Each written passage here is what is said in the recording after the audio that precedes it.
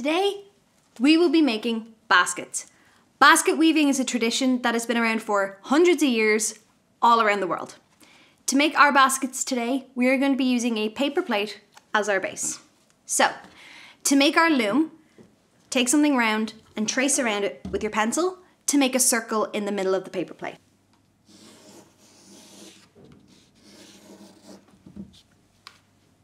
Then, draw 7 lines coming out of the circle to the edge of the plate. It has to be an odd number of lines or the weaving won't work properly. 1,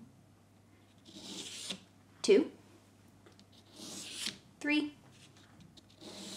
4, 5, 6, 7. Next, we need to cut along these lines to the edge of the circle, like this.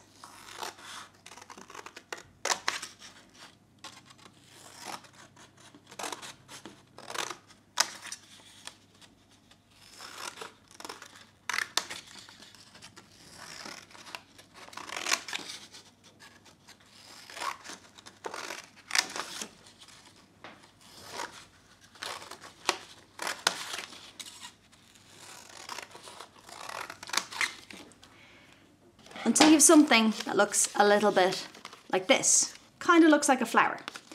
The next thing we need to do is cut 2 diagonal lines on the edge of each cut. We need to cut a V shape in the middle of them. To do this, cut down along in a diagonal line at the edge of each cut we just made, like this.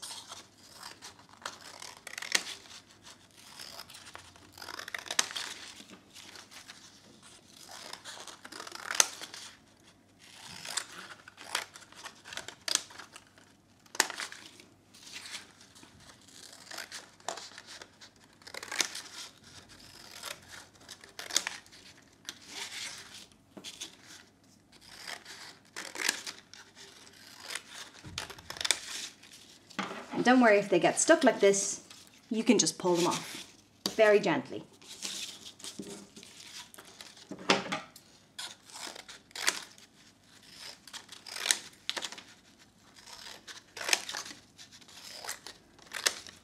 Now, clear all that mess out of the way, and we have our loom. Place your finger at the edge of each circle and just bend the cuts up to make more of a bowl shape. Like this. Now we're ready to start weaving. So, take your yarn. If you're using a ball of yarn, make sure you have loads of free string and that it doesn't get tangled. So, take the edge of your yarn and place it inside one of the cuts. Bring the string around the back of one of the flaps and the front of the one beside it, like that. Around the back of the next one and the front of that one. Can you see each time we are skipping a part at the front?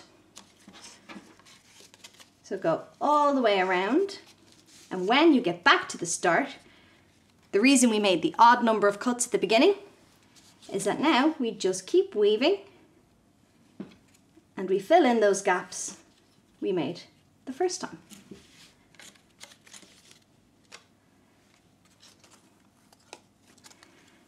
Keep going right the way till you get up to the bumpy bit of the basket, and you'll have something that looks like this. So the next thing we need to do is all those parts of the plate here that are sticking up, we need to glue down. So, using a paintbrush or a glue wand, take a little bit of PVA glue and paint it along the top of the plate. Fold it down and hold it down for about 10 seconds. Do the same to each side of the bowl. Now we need to put the bottom of the bowl in place. You can use some string, like this basket here, or you can cut out a little bit of felt in a circle. Take some more PVA glue, spread it all along the bottom of the bowl, and press in your felt. Stick that down into place, like that. And there you have it, your very own woven bowl. So, hang on. We didn't say we were making bowls today, did we? No, we were making baskets. So what do we need to turn our bowl into a basket? A handle. So, to make the handle, take a piece of card about the length of your big ruler, about 30 centimeters. Take a little bit more of that PVA glue and paint all along one side of it, like that. You can see it getting nice and shiny. That's how you know that there's enough glue.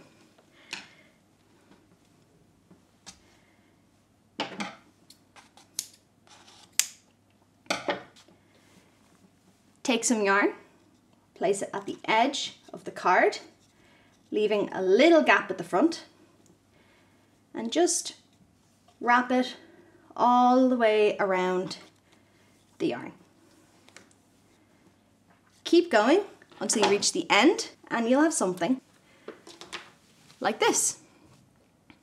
So, to stick that to our basket, one more time, take some PVA glue and paint those edges we kept visible of the card.